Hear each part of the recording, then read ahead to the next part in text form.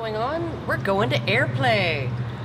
We're gonna see a whole bunch of really cool people like Milo Yiannopoulos and Alan Bakari and Christina Hoff Sommers and a whole bunch of other really awesome people. And we're gonna go there, see if we can't hang out with them for a bit and watch the panel discussion and participate from the audience as much as we can. But that's what we're gonna do today. And then later tonight, we're gonna all be hooking up with all of the pro Gamergate people at a GG in Miami gathering later tonight. I'm not sure where. I'm just gonna go where they tell me, and hopefully they'll tell me to go there and not to hell or someplace like that. So there you go, that's what we're doing.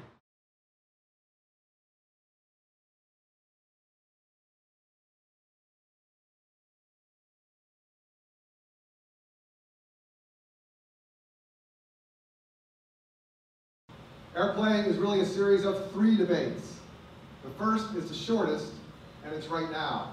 We're going to attempt to answer this crucial question. What the hell is Gamergate, and why should I give a crap about it anyway? So what is Gamergate? What is all of this hullabaloo about? It is about a consumer revolt against a particular pattern in journalism over the last 10-15 years that's just gotten worse and worse and worse, of cronyism and nepotism between journalists and game developers and you know, people who really shouldn't be having personal, very friendly relationships. And on top of that, there seems to be over the last several years an increasingly pushy agenda, a lot of agenda pushing for social justice values, feminism and anti-racism and all kinds of stuff like that. And I think a lot of people in the game consumer community feel like they're being preached to, and they feel like they're being told they're horrible people to, you know, for liking this game or that game. You know, I wouldn't have thought it would last this long. It has lasted in part because the media has been so reckless and irresponsible and failed to explain it to readers. And this is it's distressing to the people who are part of a movement that care about games, that care about this false idea that it's a den of misogyny, that games, this idea that games are sexist. Games, it's like saying books are sexist or television dramas are sexist. What are you talking about? There are so many, there's such a diversity. You can find everything in games now. So these generalizations are absurd. So the general charges and the particular charges are baseless. I guess I'd hope today we had more of a chance to explain that. I mean, and these reporters may not have understood that we haven't had people who are sympathetic to Gamergate have not really had much of a chance to explain it. So. Apparently, the organizers have they've said that they've prepared for any eventuality for the cruel and tragic shenanigans of social justice types to do things like cause noisy disruptions, pull fire alarms, things like that. They said that they've planned for that and they have security in place to prevent that. So I'm hoping that it goes off okay, and considering that we have a panel of very reasonable people, most of them write, you know, for very, very normal mainstream publications, even if they choose to work primarily for conservative websites, they also do other work for, you know, websites like Time and Newsweek and stuff like that. So hopefully it'll be just a very, very nice discussion and an informative one, and not a loud, rowdy, angry, disrupty one. So there you go.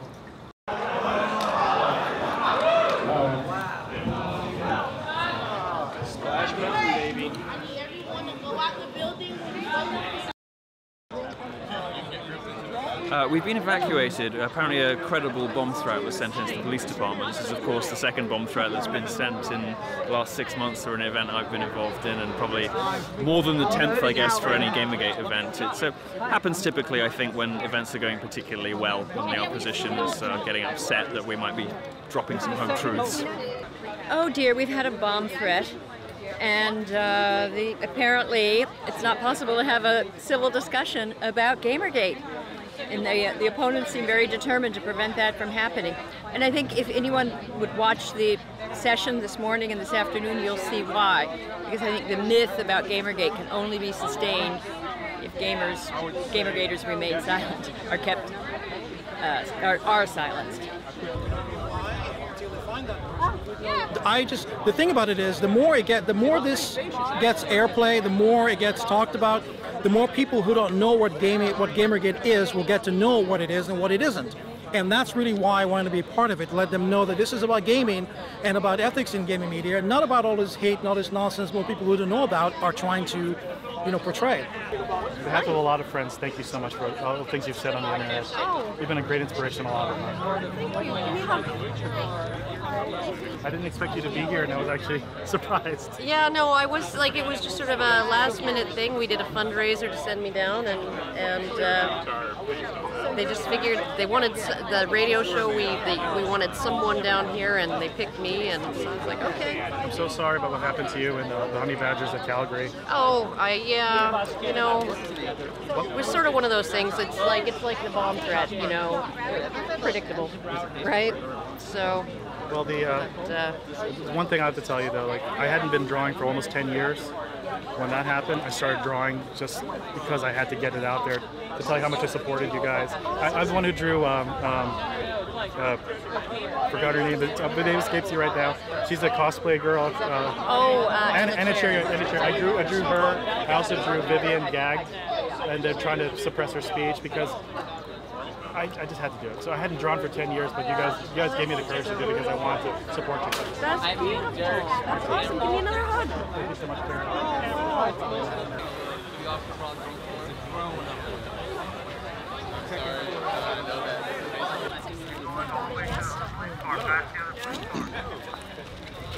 Ash is looking at the camera in there.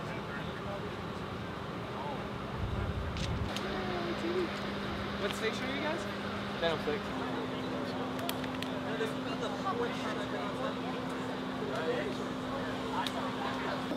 Here's the idea. The TV cameras are here. I want to show them that a bomb threat does not shut down an event. Sorry? And I don't think there's a better place to continue a conversation after a bomb threat than by trespassing in a house in plain sight of the cops. Who wants to know what happened? Anyone speak Spanish? Who needs to know what? The reporter needs to know. Do you speak Spanish? Sí, yo hablo español. ¿Qué tal? ¿Cómo te va? Bien, bien. ¿Puedes venir un momento para acá? Sí, si quieres. Please let them know what happened with Airplay. Bringing up a point, I've been working in Afghanistan. I'm a senior advisor for the last 7 years, and this happens all the time. We get bomb threats all the time, but people leave. And this is really an inspiration to see that people are staying. Usually a bomb threat cancels everything. People go about their business and they leave, but you have decided to stay here and continue because you're devoted to your mission and you're passionate about your craft. So that is remarkable.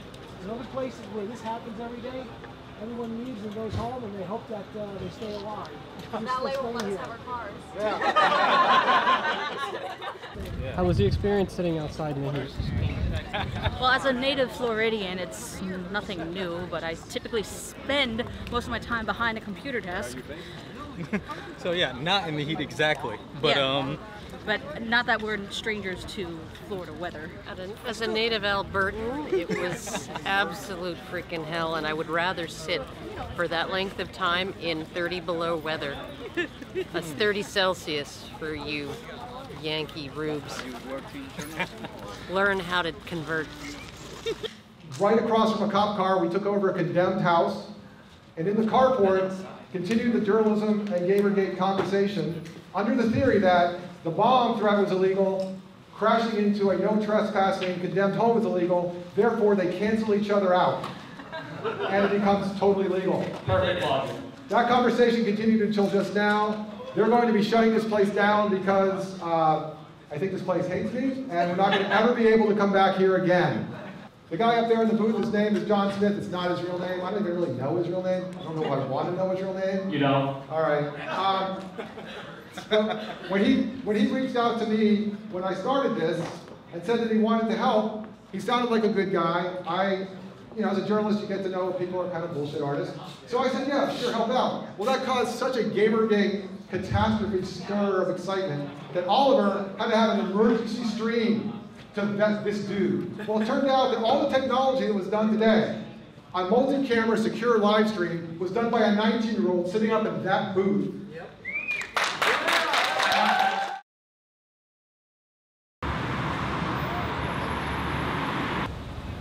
It's the banner from the Calgary Expo. Nice. Allison wants me to get people to sign it at this one.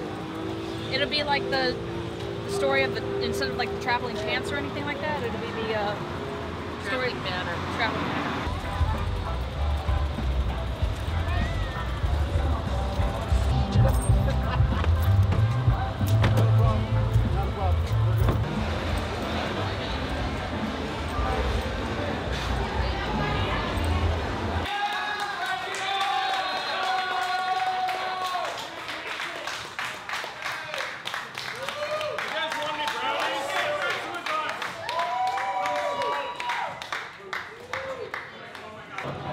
Right now we're just finishing up, or we're in the later hours of GG in Miami. Like, quite a few people have kind of filtered out for the day. You still got quite a few of the panelists still here. Obviously quite a few drinks have been in, and people are getting a little loose, but they're still having a good time.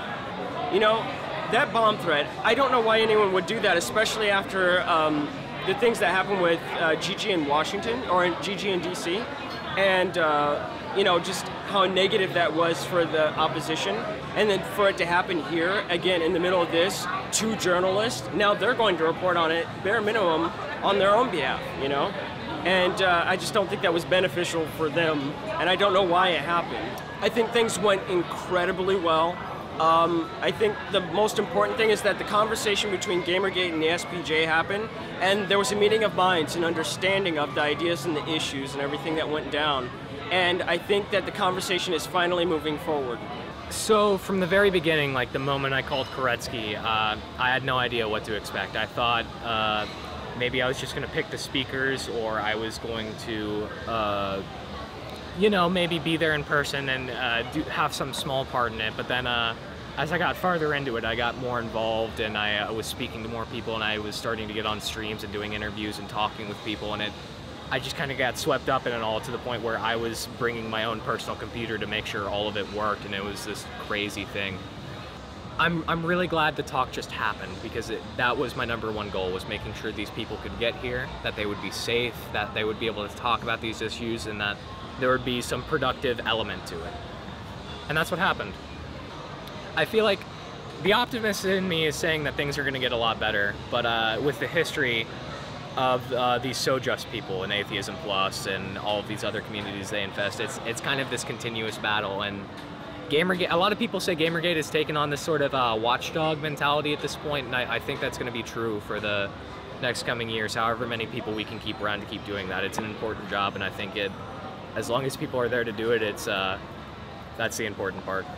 Because Gamergate is part of gaming, I don't believe it's going anywhere. I think it's going to continue being the force that allows people to talk about media ethics and gaming in general for the foreseeable future. I don't see it going anywhere at all. So, and that's pretty much what I think. I think the more it gets discussed in the media, the more people get to talk about it, the better it is, so that it's not always a one-sided debate and people don't get to control the narrative just because they can.